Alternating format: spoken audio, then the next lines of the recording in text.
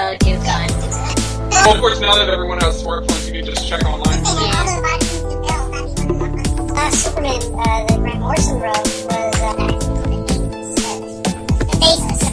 was Welcome to At the Table with Destiny Comics. Alright, we're recording. Oh. Oh no. Mm-hmm.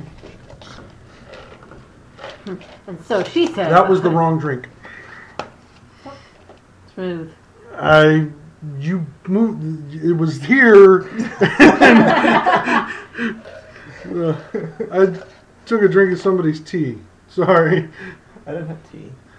There's tea. You had your lemon stuff. I had root beer with lemon in it. It's very weird. What's wrong with you? I didn't have tea. It was like, what was that? Okay. I was gonna put a lemon slice in Coke because that tastes pretty good. And then when I put the lemon in, I was like, I don't want Coke. We don't have root beer at work. I'll get root beer, but I kept the lemon in it, so now it just tastes weird. But I like it. So I like it. Screw all y'all. It's my house. My house, my rules. And I say we drink root beer with lemon wedges. With lemon wedges. Anyone who says otherwise, well, you can just go outside right now. You die. You die outside. So, well, if you listened to the last podcast, the Doctor Who At the Table episode with us rambling on and on about the Doctor, we plugged the Black Friday sale at IE Comics and Games, and we did have a Black Friday sale. It rained on us. We got rained out. Yeah. My feet are still cold. Yeah.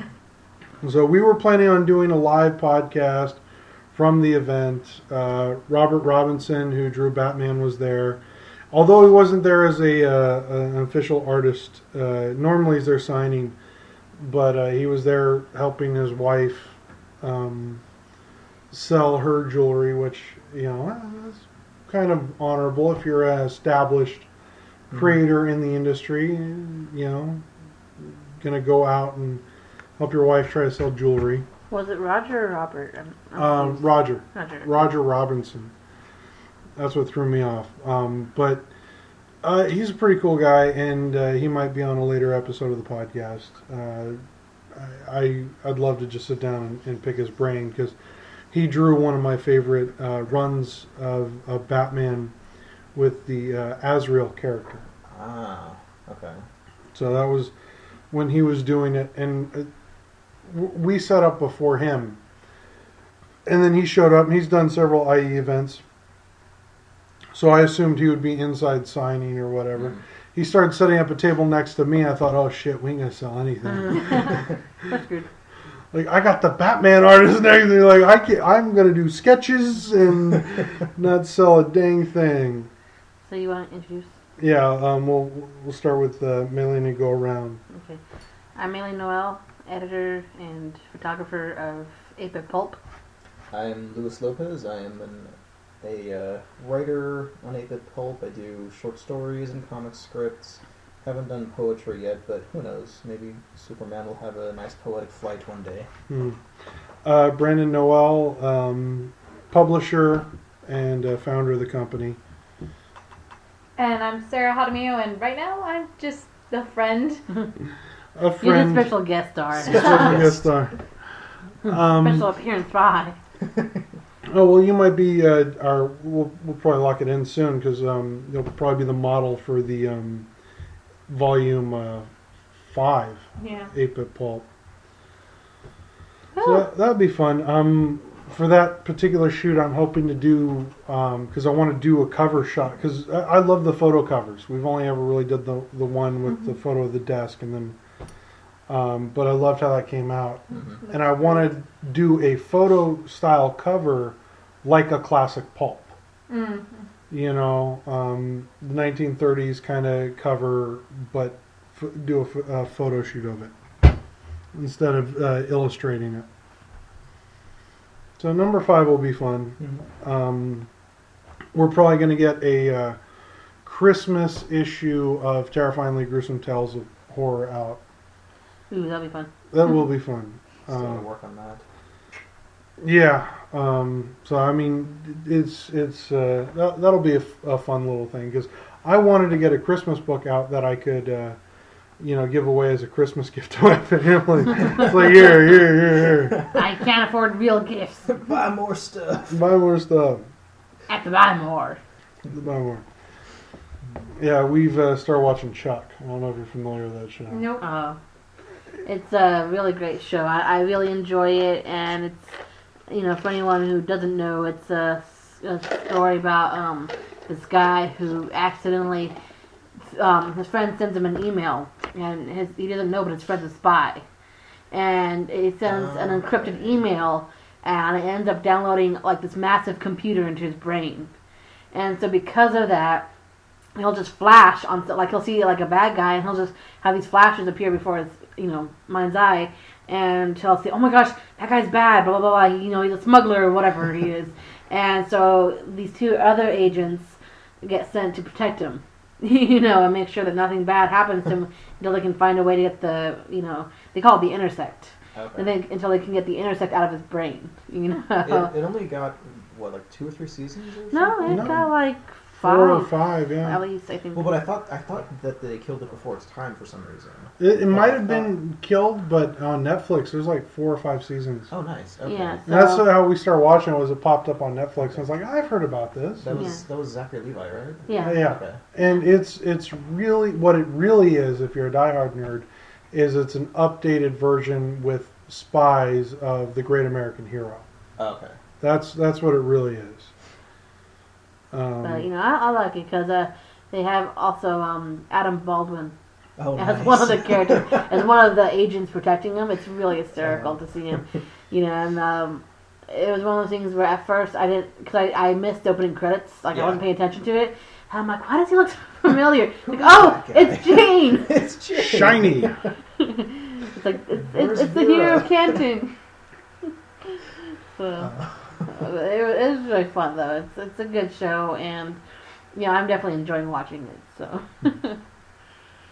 So, along the note, why don't we talk about shows that we're getting into maybe too late or right with it, or Okay, yeah, shows that. let's talk about shows that that we've joined recently. Became a fan of after Yeah. the After the fact. hoopla. Yeah. So for Firefly. Firefly. That's everyone though. everyone. Yeah. Unless you're the 11 people who watched it Yeah. when it aired. I remember I saw part of one episode as a child when it was on TV, and I didn't know what it was about because it was like halfway through, and then I didn't watch it again because I didn't understand what it was at the time. I was like midway through part of one episode, like in the middle of the season. I had no idea what was going on. And now I shame myself for not actually watching it when it was on the air. Yeah. It would have been hard. Like The Tick, they did the same thing with the live action version of The Tick. Kept changing nights without announcements, and I love The Tick. I love that live action depiction of The Tick. La Mancha. La Mancha. But I think one show that I came to late was Fringe. We were at Comic-Con a year or two ago, and we were in there for the Doctor Who panel, and Fringe was on before Doctor Who. And normally you just kind of tune out the other panels while you're sitting there waiting. Kind of sit on your phone, waiting for Doctor Who. But it was like kind of interesting, so we started watching it, and it was like the internet buzz had already died for the show because they were entering their final season as we started season 1. So now that we're up to that point, no one cares. The show... It's like, we don't care about you anymore. Sorry, but we're over it, So, it's, another show, like I said, we came into late, and, we are really getting into, a lot of the questions that they were asking make sense. They're like, oh, are we ever going to, people talking about Folivia. I'm like, who's Folivia? Like, what? That makes no sense. Folivia. Who needs a kid Folivia? So... one particular show that Sarah and I are just getting into now that has either it's going to end the second season or the second season has already ended is Young Justice. We just watched the first, because the first 2 episodes are a double-parter, and we watched those, and they're great. I love it. Yeah, talk about a show that was canceled before its time. Young Justice, really well done. It was pulled for 2 reasons. Ratings were kind of lacking, but it was still high ratings. It wasn't that bad. But one of the major reasons why they pulled the plug is Young Justice is a comic book that came out in 2000. And they kind of ended that series. They did a fairly truthful adaptation of the comics, too, by the way. But with the New 52, which had happened a year before Young Justice aired, there was no Young Justice comic. So you had a cartoon that had no books to plug. It served no dual function other than just being a good show. At least with Teen Titans, there were the Teen Titans books that were coming out monthly. My thought process was, well, just make a Young Justice book. I mean, there isn't a fan base. There's no rule that says you can't do that. I mean, most people think book and then show or whatever. But I think it would work just as fine. I mean, I think it would work better because if you go from comic book to TV show or, any novel to movie, whatever, you're going to have the diehard fans like, oh, they got this so wrong. They got this totally wrong, And I think it's just much easier to go from the visual medium to, comic books and there were enough characters in that show, even not counting the Justice League, but the Young Justice heroes. There were enough there to do just years and years of stories with. Yeah, I think the first episode of season 2 has Lobo in it. Oh, it's just like Lobo. Lobo, I love you. Talk about a character. I love Lobo. He's so chaotic. Fiction man crush on him. Oh, I do. He'd kill. They did a Christmas issue years ago where Lobo killed Santa Claus. Oh my god! And it was pretty intense. Easter Bunny hired Lobo to kill Santa Claus. Oh my goodness. What's wrong with the Easter Bunny? He was one of 500 children. That get enough love. Yeah, Catholic middle child. bunnies, it happens. Yeah, it's pretty graphic too because typical middle child syndrome. Their depiction of Santa Claus is more like kingpin, drug lord. Oh god! He's all ripped and he was fat, but he's still all ripped. An army of slave elves. And there's this great moment when Lobo's made it through the barricades of the North Pole, and this elf comes into the room with Santa and he's bleeding and he's all jacked up. And the elf goes, "The naughtiest one of all has come," and then collapses. It's just awesome. How would it feel to be known as the naughtiest one of them all? The naughtiest one of them all. Oh my gosh, that's awesome. DC doesn't do a lot of those, because Lobo was a character who, it was grounded and centered in the DCU, but could go off and be very cynical and very dark. Yeah. And they don't really do those characters anymore. Even Lobo, there is a new 52 Lobo title, but it's a clone of Lobo. Oh, it's not the original Lobo? It's not the original Lobo. So you have this clone of Lobo that's running around, and the real Lobo is in the background every once in a while in other titles. So we have to separate them. It's very important. It is very important. Because Lobo has had cameos in Deathstroke and some of these, as the Lobo. And they're rebooting, this clone character of Lobo who's like almost a Bond. Does this mean they can officially have a Lobo versus Lobo book? They could. Real Lobo versus the clone. The clone. Well, I saw today in the comic shop that they had a Superboy comic where he's fighting his clone, like the son of Superman or something like that. Well, I don't know if it was 52, but before that they did Superboy Prime, which goes back to the 80s. And they did this amazing Crisis on Infinite Earth. If you're a diehard comic book fan and you've never heard of Crisis on Infinite Earth, pause this, Google Crisis, read it, come back, because we're going to spoil some stuff that happened. That happened 30 years ago. Oh my gosh, go over the song for that. Spoilers! Spoilers. But it was this amazing story, and what happened was it served multiple functions in the comic book world, because DC was publishing all these alternate version stories, all these Elseworld stuff. Yeah.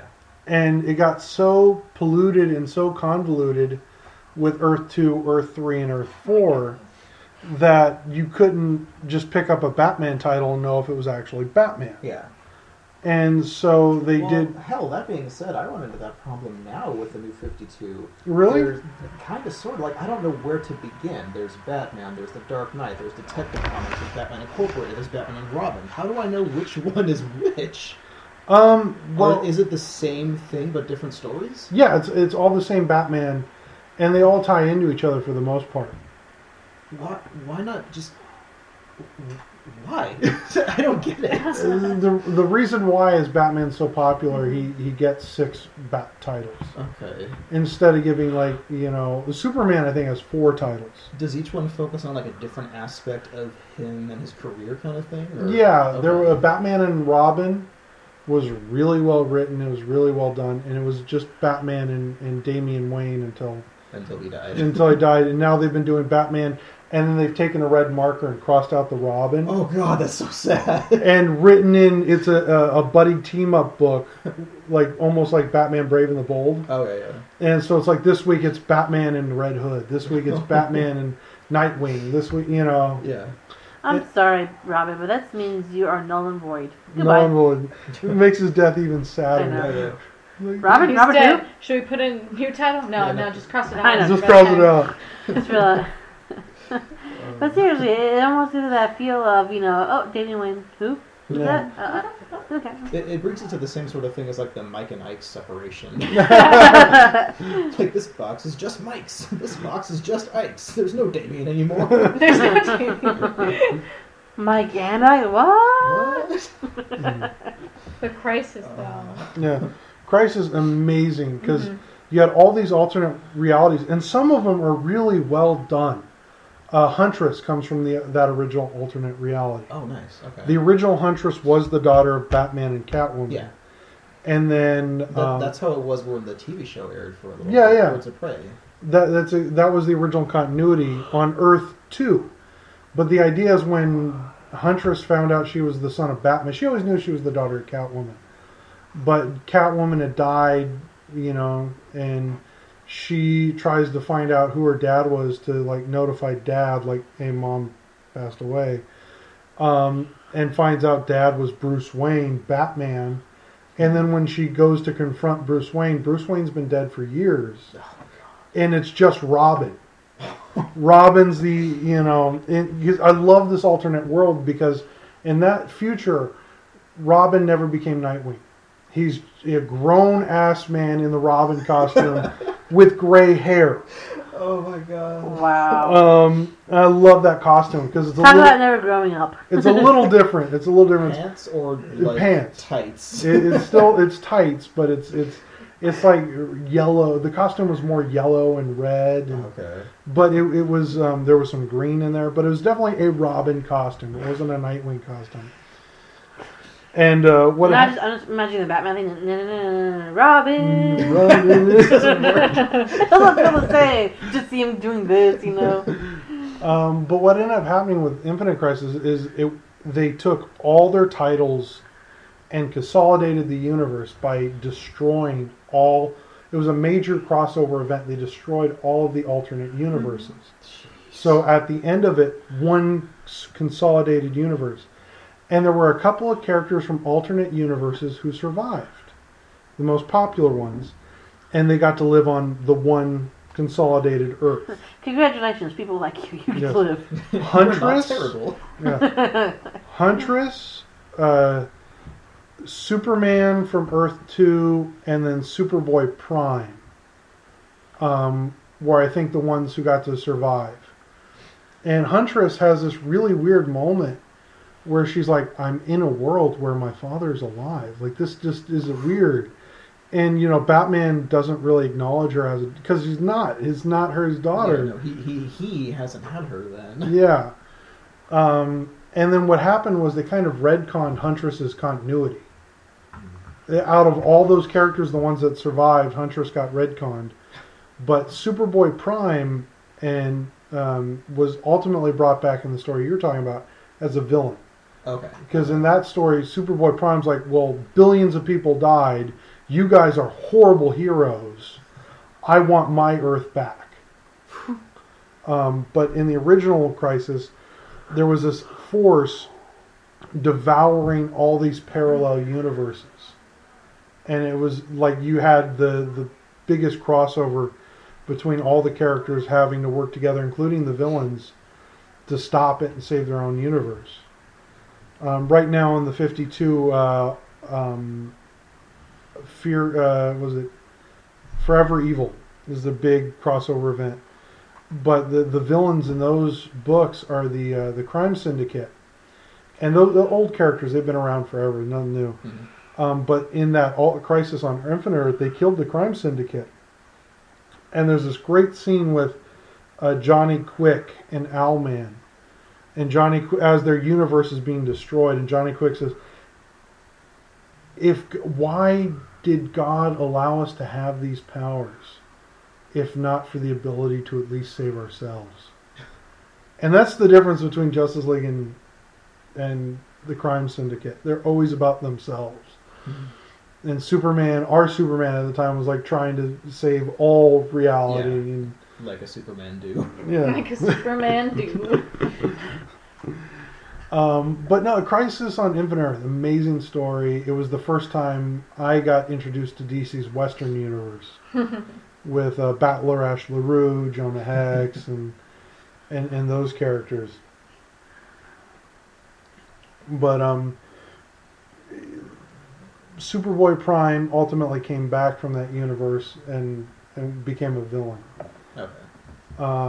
So they've acknowledged their history. DC always does acknowledge their history. 52, I like it was brave. I still think it's brave. Was it brave and bold? It was brave and bold, yes. But one thing that a lot of people don't realize, in comic books, everyone's late. The Spawn 200 took 9 months. It was 9 months late. I mean, this entire industry artists are lazy. And so it's hard, even if you're paying them to do a job that they love or claim to love, it's hard to keep consistent books coming out. For 3 years, DC has not missed a single deadline.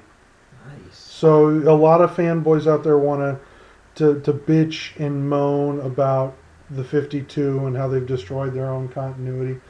Who cares? Structurally, they rebooted their universe and they're giving you consistent material without a single delay for 3 years. Which is really impressive. I mean, not just, for that individual company, but just in general. Like you said, it's one of those things where, artists are always late for one reason or another. And so the fact that they can go 3 years without one book being late, that's pretty cool.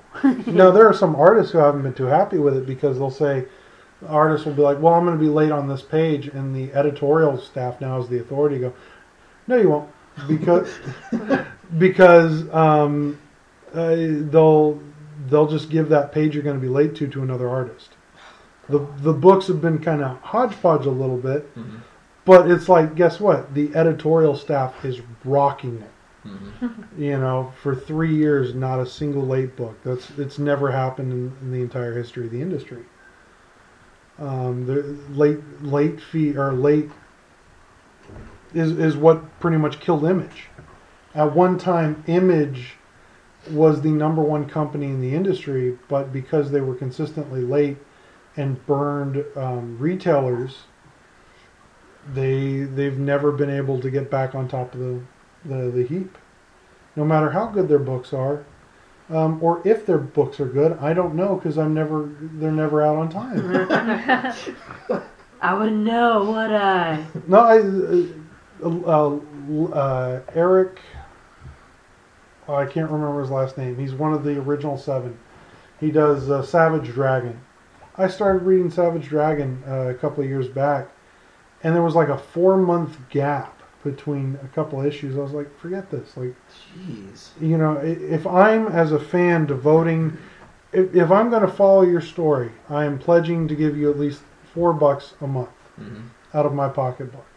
If you can't make that deadline, then then I don't care how good the book is.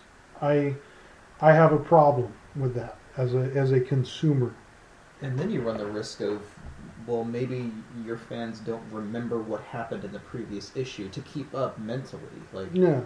Like if I have to buy issue 4 and then what's happening? Oh crap! I got to go back home and read issue 3 again, and not just for fun, like for research. Like, Just remember, who's dead and who's alive. Yeah.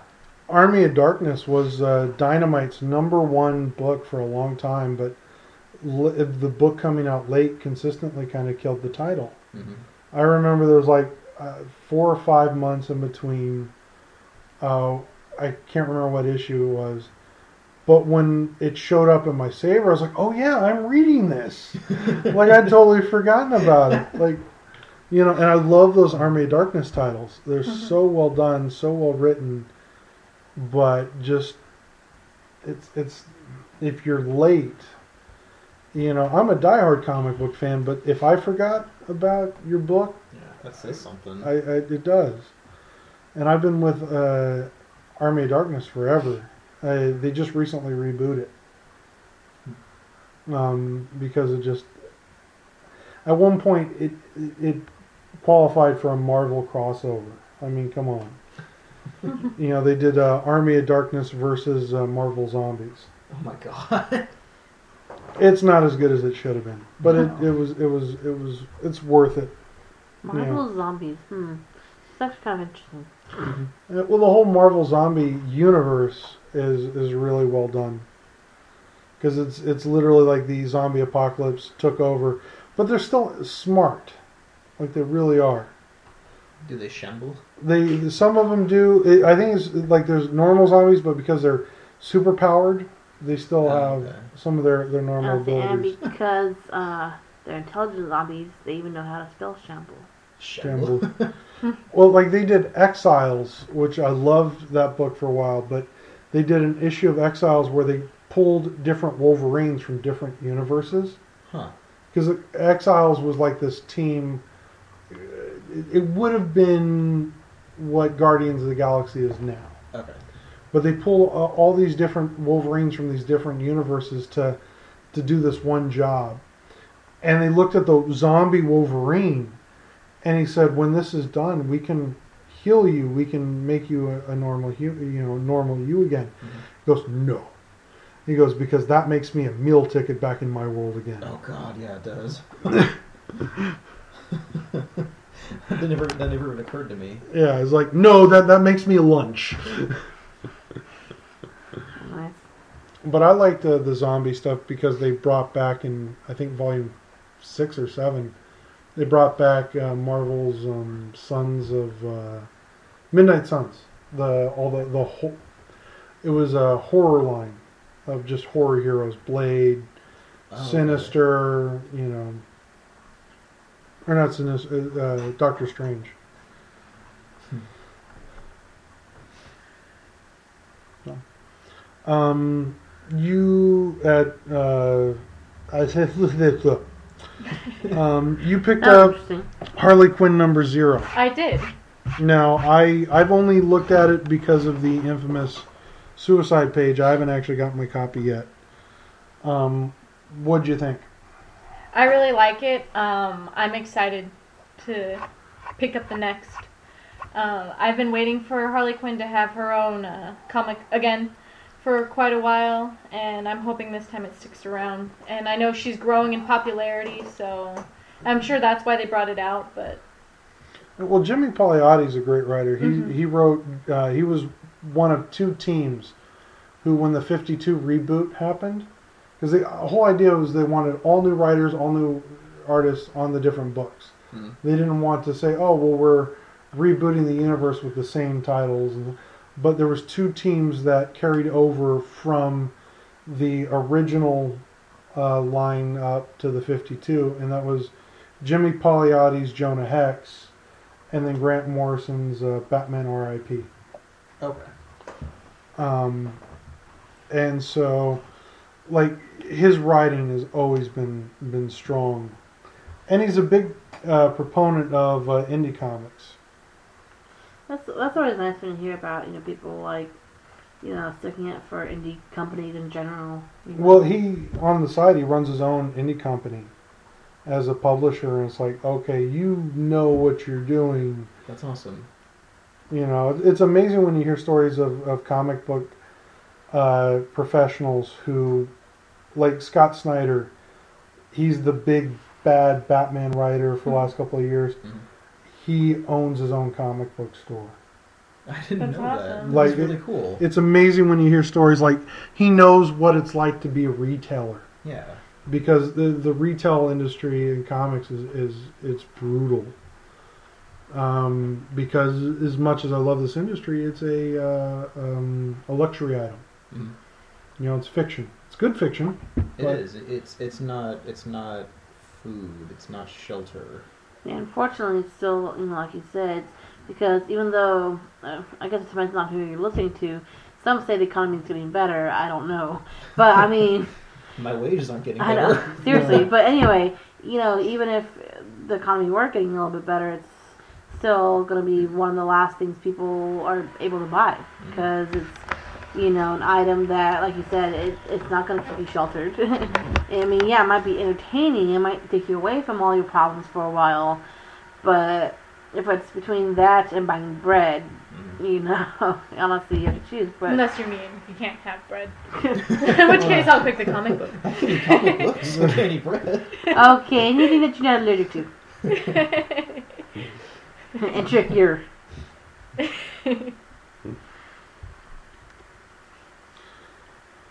So, I'm brain dead after Thanksgiving. I really am. Oh man, Yeah. I want to go to sleep so I bad. still have tryptophan running through my system. Sleep. Well, we hit 2 Thanksgivings.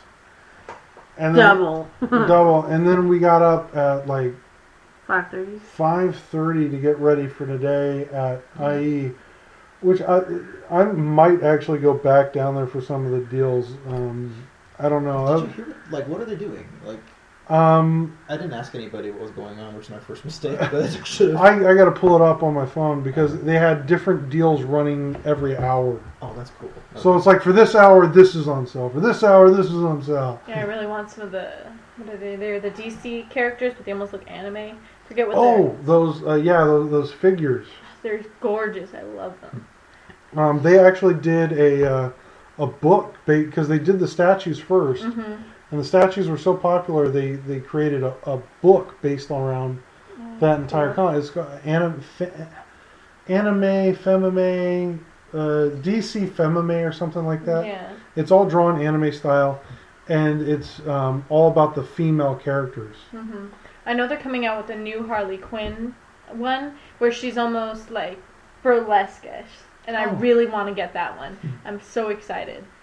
And especially the Supergirl one is my favorite because she has a cat on her head. But, Super cat. Super cat. Well, I think there used to be a super cat. I don't remember. It was a tan cat though, I think. Or am I thinking the TV show Crypto the Super Dog with Flash Cat? No, a lot of those Crypto the Super Dog. I've only watched a couple of episodes, but I hate to say it's right out of the comics. Yeah. Crypto was a character back in the day, and then like the Superman family in the 50s had a flying horse, a dog. Flying horse. There's a whole Supergirl movie with the horse. Yeah. I can't remember if there was a cat or not, but I know there was a monkey. There was a horse and a monkey, but no cat. Yeah. I mean, Let's not go crazy here. Quick, name household pets. Monkey, horse. Horse. Draw them. Give them powers. was it right? But no, Superman went really into that hardcore sci-fi area. Surely early on. everybody has a flying horse. It's man's best friend. Flying man's. Flying man's best friend. Yeah. Flying alien's best friend. But shows like that when I was little, it really made me get into comic books. You see stuff coming out like that. And of course, I was reading comic books before I saw the show, but it kept me interested. Mm-hmm. Because, See, I mean... It was the opposite for me. I got into the TV shows first before I got into comics. Mm. For me, it was the Batman and the It's Superman hard to TV find shows. comics when you're little that you could read without your parents being like, what are you reading? That's true. That's very true. Oh, I've had that conversation with my mom because I was in high school, and a friend lent me a copy of Batman Arkham Asylum. Oh. And my mom found it, and there's no nudity in Arkham No. Asylum. But she's like, "What the hell is this? This is demonic trash." I'm like, "It's Batman." It is Batman. That's how it was, I don't remember what grade I was in, but I brought home Identity Crisis. Oh, And my mom happened to flip open to a certain page that it's just not good. that one flip. Yeah. Yeah. Isn't that always And she's how it like, what are goes? you Yeah. reading? What Just is this? one I'm like, flip and you're done. it's DC, Mom. Not only is it DC, it's Josh Whedon. It's Joss Whedon. Joss Whedon, amazing Identity Crisis. He broke the DC universe with one book. Yeah. Oh my God, Identity Crisis, so well done. And then Adam is one of my favorite characters, Mhm.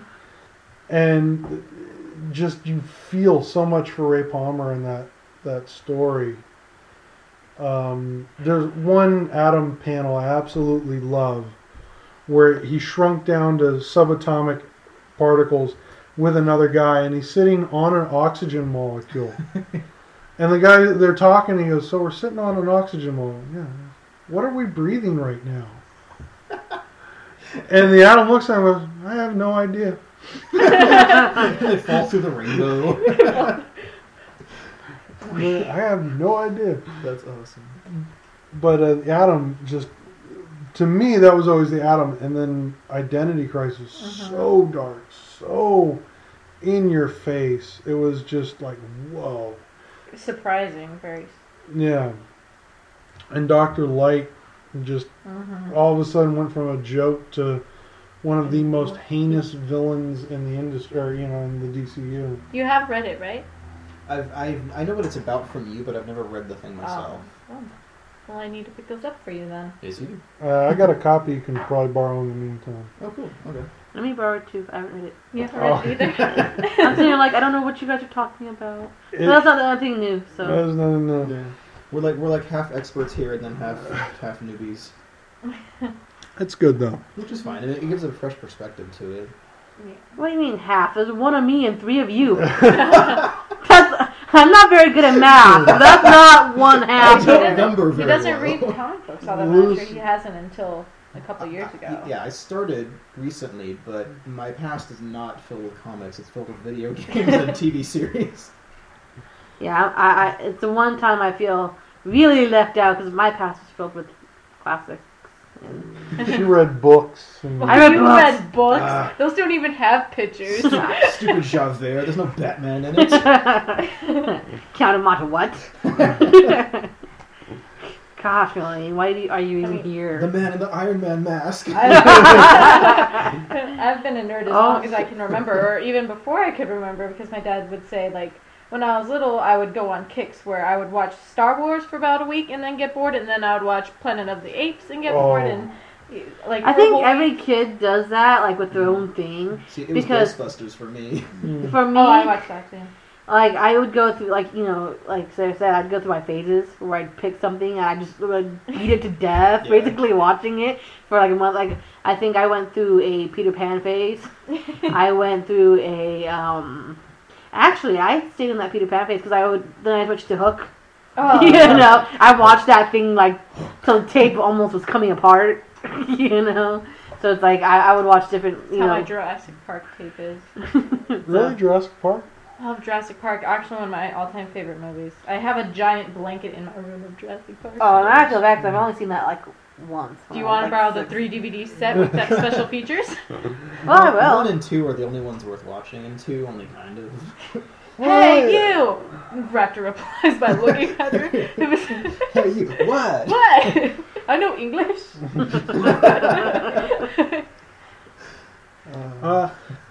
Jurassic Park, I can't really say anything bad about it, but it just didn't really It was good enough to spawn comics. Yeah. I collect the comics. So. It just I know Samuel L. Jackson only took the role because he wanted a toy. Nice. Like he wanted an action figure. But see, I I would like say, dinosaurs.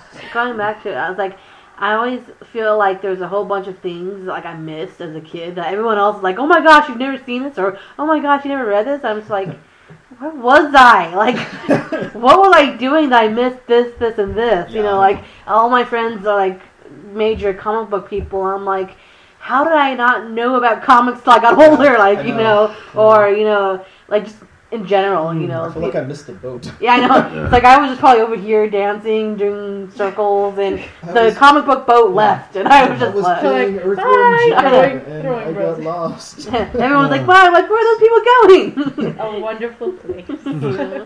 But like I get that like a lot, not just comic books, but you know, like you know, movies or this or that. I mean, the first time, like back when Brent and I first got together. He and Chrissy started talking about Power Rangers. And I knew of Power Rangers, but I never watched it. I'm like, what? Like, I never watched it. I know there's a pink Power Ranger and a yellow Power Ranger. That's all I know. No, It's just those two colors. Just those two colors. No green, no blue, none. I love that show as a kid.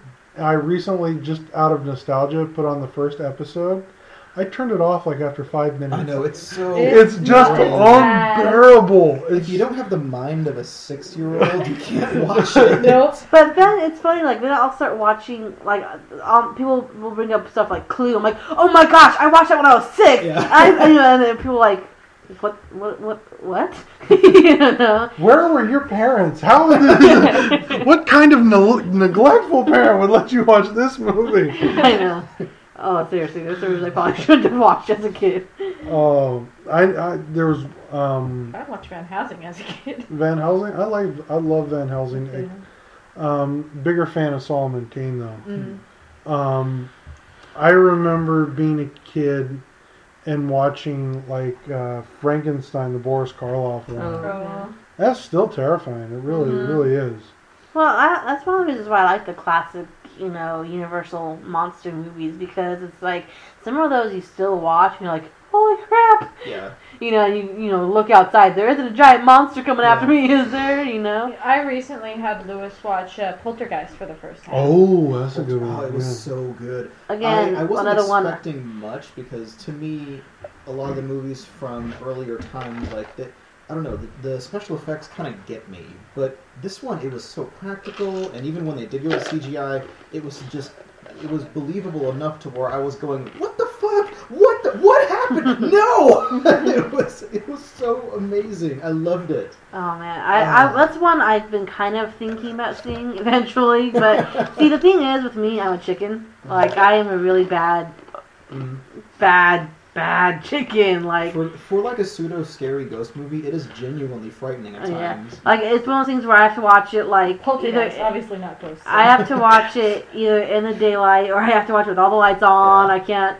You know, if I watch it before I go to bed, I'm like, Brandon, you're coming to bed with me, and I'm not going because there will be something under my bed that's going to eat me. I've been watching scary movies since I was 7. My mom would do laundry, and she would be watching, like, Halloween. She'd be like, Sarah, come see this. You'll love it. See, I watched Wow, Terminator your mom's 2 very when I was proper. like 10 years old, and that was probably a mistake. Terminator 2 is a great like boy action movie. It really is. But like, there's scenes where it's so bloody, and like the things that happen are so dark. I don't remember that in Terminator 2. I remember that in Terminator. Yeah, and Terminator Well, was like pretty a dark. guy gets stabbed through the face, through the milk carton, and then through the face in Terminator 2. Which by isn't possible, I T-1000. think. Hmm. Oh, no, it was possible. I don't know if that's just a thing. Well, it was a robot from the future. True, So. okay. Anything is possible with we're a robot talking from the about future. a liquid robot from the A future. liquid robot. No. See, I was always my mom's Miss, Happy Christmas lady. So I watched like from a young age. I was like watching musicals. I was watching that kind I of stuff. found musicals on my own. That was You know, my own special And so thing. it's like by the time I'm 7, I'm quoting Sister Act to people like. And what was funny is I think probably by the time I was about 8 or 9, I'd memorized all the songs from Man of La Mancha. And which was still a great film. I think everybody should watch it. Peter O'Toole was amazing. And what was funny was I didn't understand some of the context of the songs. The one that the woman sings about she'll sleep with any man. I did she says it in such a way that I didn't realize that's what she was talking about. And at 9 years old, my mom's like, "Please don't sing that outside the house." She's like, I'm like, "Why?" She's like, "Well, just don't. It's not something that it's not a good thing that But so it's kind of my mom had this kind of mixed fascination and gladness I was getting into musicals, but she's like, that particular song you might not want to sing in front of people because people will think I'm a bad parent. At that age, I was quoting every movie I'd ever seen, especially The Mummy. So I would just quote The Mummy all the time. What's her face's song from Oklahoma is awful. Oh, that used to be my favorite song Which to sing one? when I was little. The I Can't Say No. Oh, Yeah. nice. Somewhere on VHS I have a copy of Hugh Jackman's performance. Really? of Oh Oklahoma. my gosh, I've always wanted to have that. Cool. I have the movie, the Oklahoma movie on VHS, but I don't have. Hugh Jackman's he did. performance is amazing. It is amazing. He's a I've seen great lots stage of actor. clips. Yeah, he's a great stage actor. He should stay the frick away from Wolverine. Not the best Wolverine. Okay, but thank you. I thought I was the only person who's like, that's not Wolverine. He looks nothing like Wolverine. He's not short. If you And take Wolverine's backstory and his mythos and kind of put it in the trash can, then he makes a good Wolverine. But he's not short. He's not thick It's built. not. No. I mean, Wolverine is supposed to be not the opposite of Scott Summers, but different enough to where they're not the same damn person. Yeah, he's He's 5'3". 5'3", French Canadian. Yeah. 200 and some odd pounds. I think 300 because of the adamantium. You gotta account for the adamantium. You gotta cover that. I was telling Maylene, Wolverine Origins, one of the greatest Wolverine comics ever. It is basically Wuthering Heights because it is a love story with that takes place around Wolverine when he's 6 and 7, and you have this Tom Sawyer, Huckleberry Finn thing going. It's Wuthering Heights is what it really is. The kids and the adults and the love affairs and all this kind of stuff, and it gets bloody near the end. Mm-hmm. And I understand not wanting to do an exact interpretation of that story for the movie. But can we at least acknowledge that shit happened? Yeah. To just scan right over it and to even put it in the wrong country? Yeah. That's one thing we were talking about. Some of the changes are just random changes. Why would you decide to go from France to Canada? Yes, there are a lot of French sections in Canada, but still, that's just kind of who made that decision to go from one country to another. It was a shock to learn, if you read Wolverine Origins, it was a shock to learn Wolverine wasn't born in Canada. Mm-hmm. I get that. He is the quintessential Canadian superhero. Blame Canada. But blame Canada. But it was part of the story, and it's really well done. It's a really good story. And I felt like, okay, you can start with the Wolverine Origins novel, or that sort, and then go into the Weapon X graphic novel that Frank Miller wrote. That would have been a great movie. The Wolverine Origins movie that we did get was so disrespectful to the source material. I didn't even watch the last movie. It was disrespectful to many source materials. You can't have Deadpool be mute. It was disrespectful to the I Blob. didn't get that one either. And it was Ryan Reynolds. He's hilarious. I only caught bits and pieces of it because Brand's like, no, I'm not going to let you watch it. Nope. But, How dare you? I caught bits and pieces and scenes here and there, and when I saw Ryan Reynolds, I'm like, okay, I could see him being a Deadpool, and He's then funny. He's and sarcastic. then the whole thing with him not speaking, I'm like, they're joking, right? They're kidding, right? Maybe they were afraid he was going to steal the show or something. Well, even Which so, he would have, and it would have been It good. and Deadpool's that kind of character. That. That's the kind of character he is. I mean, if you When- read a comic, Deadpool's, Yeah. mouthing off, and Yeah. you think it's hysterical. You're like, wait, I want that guy to come back. Deadpool, featuring the origin story of Wolverine. When they did Hulk versus Wolverine, and they did Deadpool in that movie, which Deadpool technically didn't fit into what they were doing, but they shoehorned him in there. Deadpool stole every single scene. And even at the end, I don't know, have you seen it? Mm-mm. Oh, it's so funny. It's only 45 minutes. I'll have to bring it over. At the very end of it, Deadpool survived this explosion. Of course. And it's at the very end of the credits, Deadpool stands out of this rubble and he goes, "I'm alive!" And in the middle of his sentence, the Hulk comes crashing down and squashes him. Just, bah! Hulk screams and jumps off. I'm alive!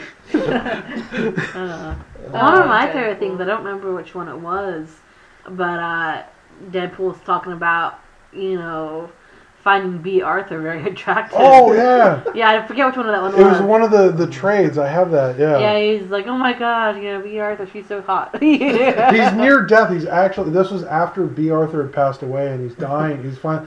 And like he's flashing on B. Arthur. He's like, "I'll finally be with you, my love." I'm used to like, that's disturbing. And I don't know how to respond to that. Like, I believe that they had a relationship at one time. Well, if anyone's going to have a relationship with B. Arthur, it's going to be Deadpool. Yeah. Clearly. Yes. He had his own video game just this last year, I think, is when it came out. I don't have a next gen or these days previous gen system, but it's supposed to be really fun and really hilarious. I watched a playthrough just to see some of the cutscenes and stuff. It was pretty funny. I don't have the time to sit there and play a game anymore. Eventually I'll get back to the Xbox one day. One day. I wanted to play Batman Origins, but I don't even have time for that. But it's just they did this amazing job with capturing the. They did a really good job of showing his split personalities, because they have in the comics they have two simultaneous thought boxes going on. So there are 3 different voices playing Deadpool. Oh, that's cool. And it's just like, whoa, okay. And it shows like one of the voices is has a British accent. Oh, Deadpool. And so it's just like, I can see Deadpool having a British accent running through his head. Oh, bloody hell. Well, see, I have a friend, Gina, who is ridiculously Christian, like scary religious, and she goes to a religious school, and I told her she needs to get into comic books. And of course she was very reluctant at first, but I gave her a Deadpool comic and told her start reading. Because she enjoys, like, Tumblr, so I'm like, alright, Tumblr's kind of Deadpool, so here, try this. And reading through it, she's enjoying it, and she's like, I didn't realize who he is behind, like, his character, behind the mask, She's like, I don't see how someone with his past could be who he is.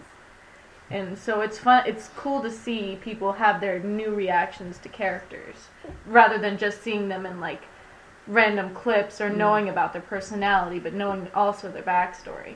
Well, it's like, I haven't read the Harry Potter films or the books, but it's like I know if I watch the movies after reading the novel, I get a fuller sensation of who these characters are.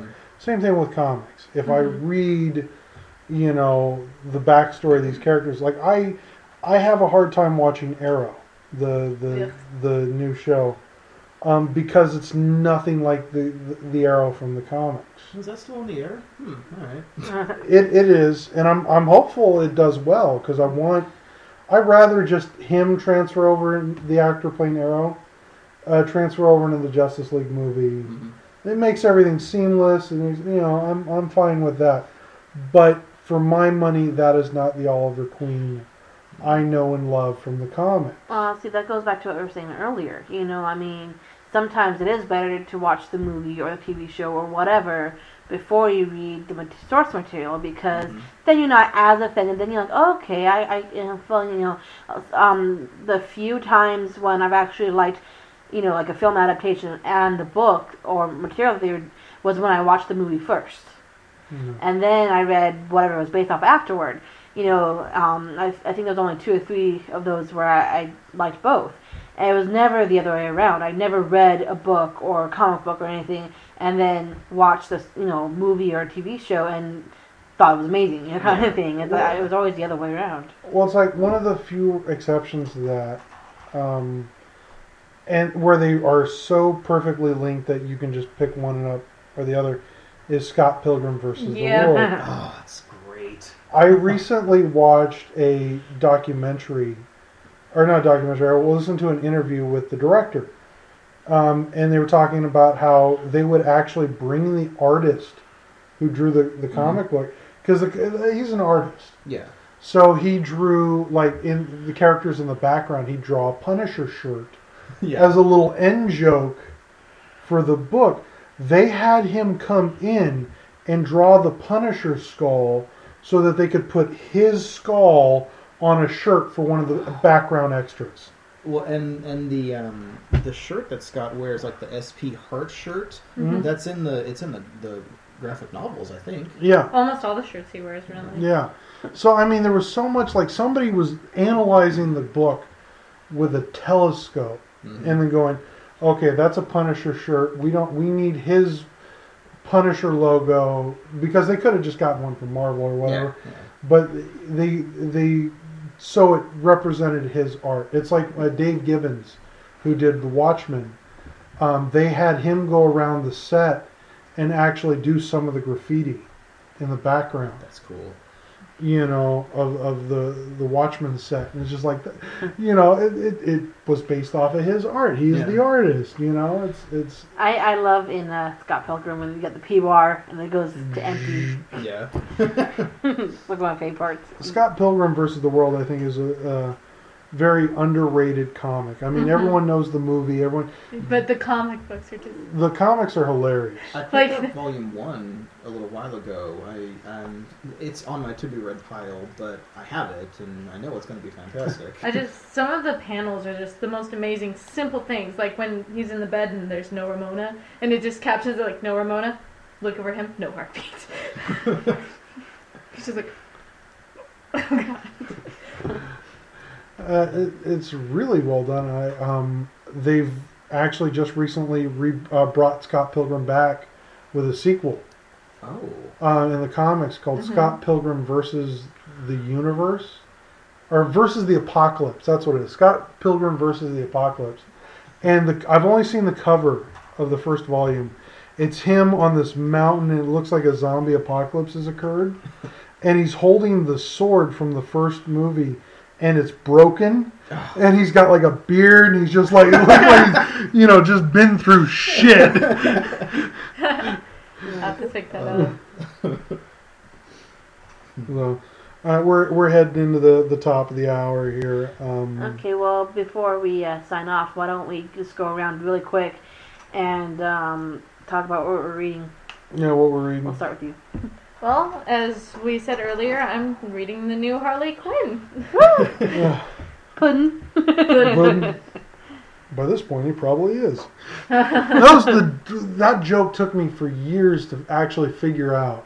It's from the DC and the Batman Superman crossover, and there's a giant robot plane that actually blew up with the Joker on it, and Batman got Harley Quinn out.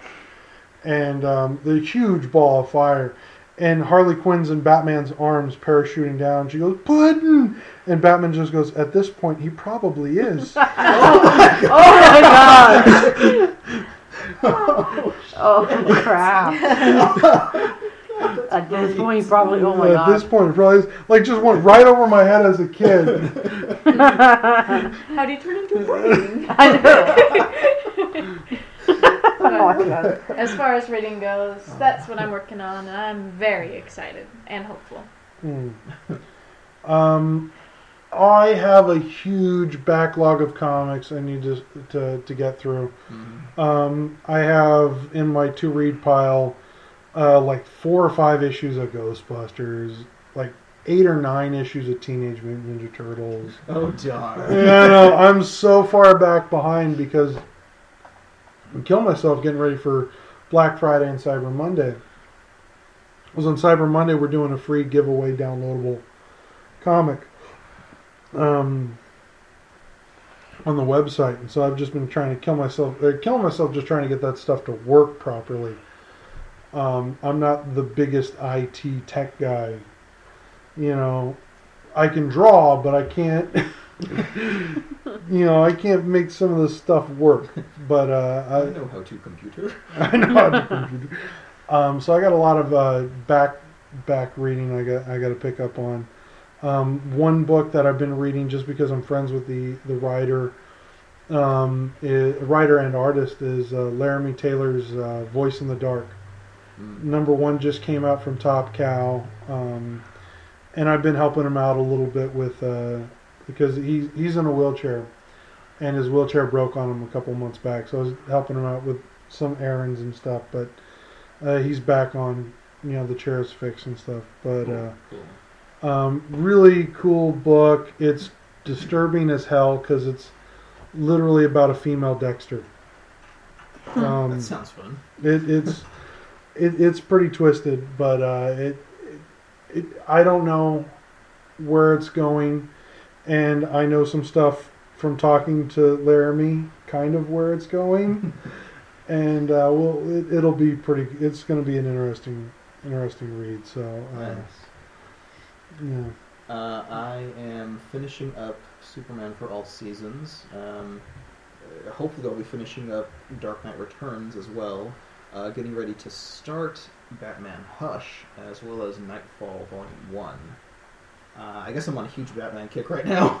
Okay, you're just missing Court of Owls. And I'm just missing, Then you got the full kabang right there. We have a Court of Owls Max. I can't wait until I can afford to pick up the collections of the New 52 Batman, where it's like Court of Owls and then Talon's story. I don't know. It seems like a really nice way to take care of a new Batman, like the natural predator, the owl. Like, that's crazy. It is so real. Like the way Scott Snyder's talking about the story was like, he really pulled the Frank Miller and just pulled the rug out from underneath the hero, because Batman was at this place where it's like, I know my city, I know everything there is to know, and all of a sudden there's this cult that's been running in Gotham since going back to Jonah Hex era. That there was a Jonah Hex tie-in with the Court of Owls stuff, and so it was just like, whoa. And then all of a sudden Batman, doesn't know his city. Yeah. I love it when you can take a big hero like that, someone who's confident and sure of himself, and then suddenly he's afraid. Yeah. Like, it makes him dig deeper, and it changes who he is and who he sees himself as. Well, in Batman Knight's Fall, before he came back as Batman, there's this great scene where he's on one of the skyscrapers on Batman. He's like, when I first put on the mask, this is the building I used to test myself. Because when I step off this ledge, I fall this at this distance. I hit maximum speed at this distance, and I only have he's like, I only have 3 seconds to launch the grappling hook to this point to swing before hitting the concrete. And after his Bane broke his back, he looks down and goes, I'm not ready. Oh, God. It's like, and of course by the end of the series, he does run. Yeah. But like, he keeps going back to that ledge. He's like, I'm not ready. I'm not ready. Well, I currently put a stop in what I was reading because recently I've been trying to get Brandon into the Harry Potter books. Like, I've been really trying. It's been my goal to get him to read the books. Well, we've both been so busy lately, just, this, that, and the other thing keep kind of popping up. So originally we said, okay, we're going to read them together and, maybe like a chapter a night or something. We're just going to sit down, you and me. And it never happened. It just kind of, life kind of happened. So what I started doing was, I know he likes to listen to podcasts, he listens to a lot of Kevin Smith at night. Sometimes when he stays up late, he'll just listen to podcasts while he's drawing or whatever. So recently I've actually been recording the chapters, of Harry Potter. I'm on the first book right now, recording it chapter by chapter so that he can listen to it. Broke man's book on tape.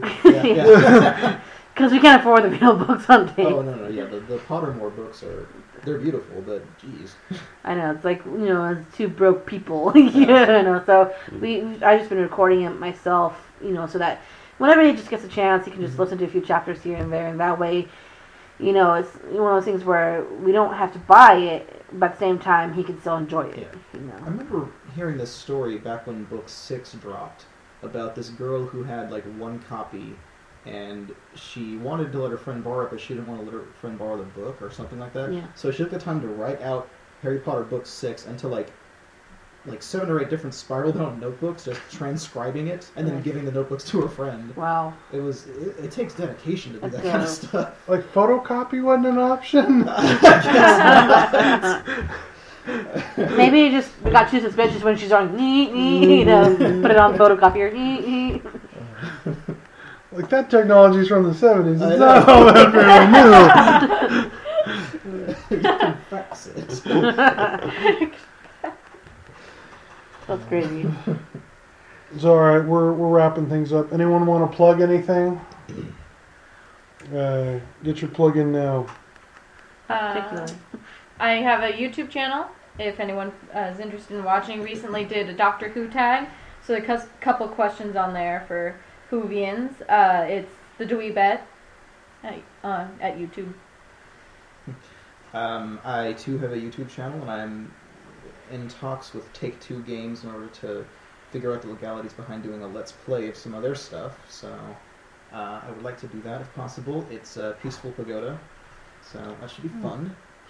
I've been meaning to ask you, what Peaceful Pagoda? Because that's also your Twitter handle. And It's just a name that wasn't taken. I Googled it, and there was no website park, there was no Twitter handles or Facebook handles that had it, and I was like, all right, I'll be Peaceful Pagoda. Why not?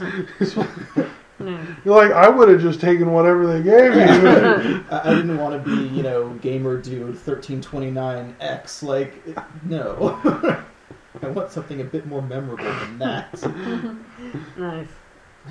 All right, and then, of course, Cyber Monday coming up. DestinyComics.wix.com/comics. We do have a URL, a better URL, official URL that's coming here real soon. So, with that, you've been listening to At the Table, not the live show, because we got rained on. But this was a fun podcast. Don't rain on my parade. The following podcast was a production by Destiny Comics, sponsored by DestinyComics.wix.com/comics. Recorded live in Hemet, California. Produced by executive producer Michael Sanders. A special thanks to any and all guests who participated in the previous podcast. This concludes our broadcasting hour. Thank you.